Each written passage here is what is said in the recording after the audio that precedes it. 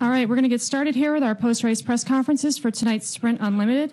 We are joined by our second-place finisher, the driver of the number 22 Shell Pennzoil Ford, Joey Logano. Joey, just talk a little bit about your the last few laps out there for you as you came in second. Yeah, it's close. It's a lot of fun out there. We had a really good Shell Pennzoil Ford that we started last, and we worked our way up towards the front fairly quick the first part of the race, and we kept putting 4 tires on, which kind of set us back towards the middle, and then work your way back up. I made one mistake and lost some spots, and started getting them back up there at the end. And overall, I'm proud of the speed we had. We were close to almost winning it. If that caution had come out at the end, if I was able to get that push from Larson before he got really loose, that may have gave me enough to push out in front of the 11 possibly, or at least to stay next to him for another lap and try to be door-to-door to cross the line. But overall, speedway racing sometimes it's hard to pass for the lead for sure. I thought the restart was going to be a good opportunity to start next to the leader and try to jump out in front of him, and just didn't line up perfectly tonight, but that's okay. We're, obviously, like I said, we're picking up where we left off from last year, so, looking forward to the 500. All right, we'll open up to questions. We'll start down here with Matt, and then go to Lewis, and then Kenny. Matt Weaver with AutoWeek.com. We talk all the time about how this race is kind of a prelude to the 500, and it's an opportunity to kind of learn things in advance of next Sunday. But with the way people are so aggressive on Saturday night, is there really anything you can take out of it? Oh, yeah, there's a lot.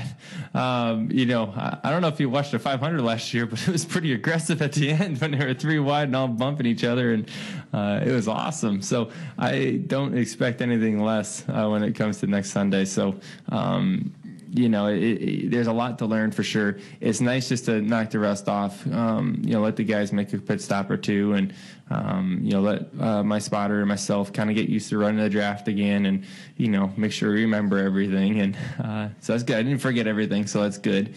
And, so they definitely learned a lot, for sure. But, it's also all about the trophy tonight, and we came up short. But I guess the good news is, isn't it like one guy ever that's won the Unlimited, won the 500? I think it was like Dale Jarrett, like a long time ago. So that was the last 90, and 93.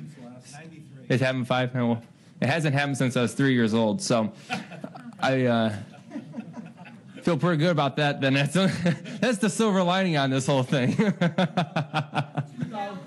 2000. Shoot. You guys looked that up, didn't you? All right, we'll go to Lewis. I thought I saw that stat earlier. Louis Frank of Reuters. So you've had your first overtime restart. What's your verdict? Nothing different, because we took the white flag under green. So if it was last year's green-white checker policy, it would have been the same. It never came into play. The only way it would have came into play is if the caution came out before we got to the white flag, which it didn't. So the rule didn't really come into play to be any different than what it used to be this time. Thanks. Kenny? Kenny Bruce with NASCAR.com. A couple of things. First of all, it seemed like there were some strange bedfellows out there a couple of times with you may be working with guys that you hadn't worked with before, or different manufacturers or things like that. Did that cross your mind any at all tonight? That's like, okay, this is not somebody that I usually am racing with and I know what they're going to do, or was it just a non-factor? And also, your teammate Brad had some issues with debris on the front of his car, overheating like that. Did you have any heating issues whatsoever, and is that a concern for you guys going forward? I think it's a huge concern. It looked like a landfill on the front straightaway. It's like, jeez. My dad was in the garbage company. I know all about it, but it looked just like it.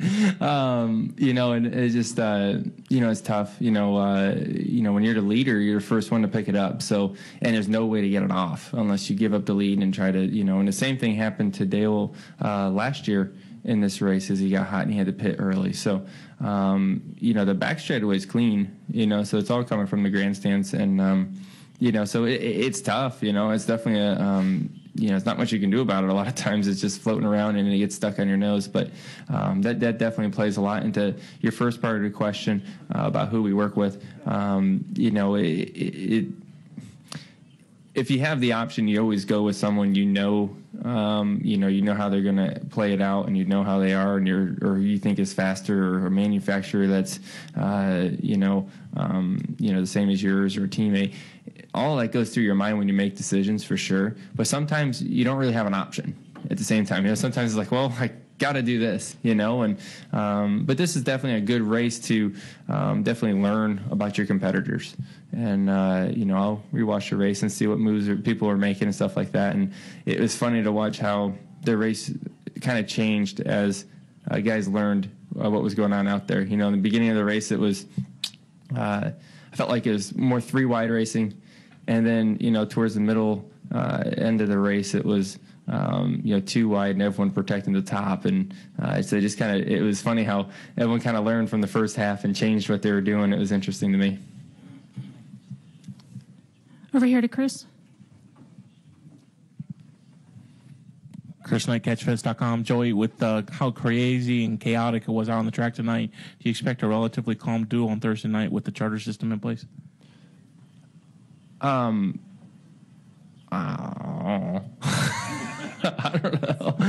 don't know. It's a trophy to win there too, right? I want that one.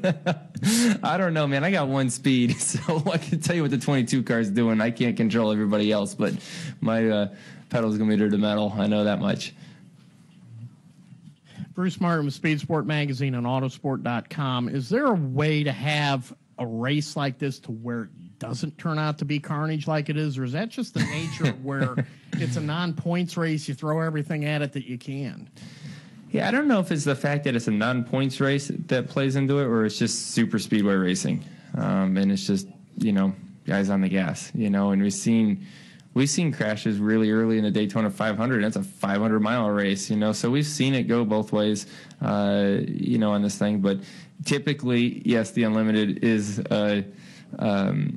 there's a lot of crashes in it, to say the least. And tonight there was a few for sure. Didn't seem like there was.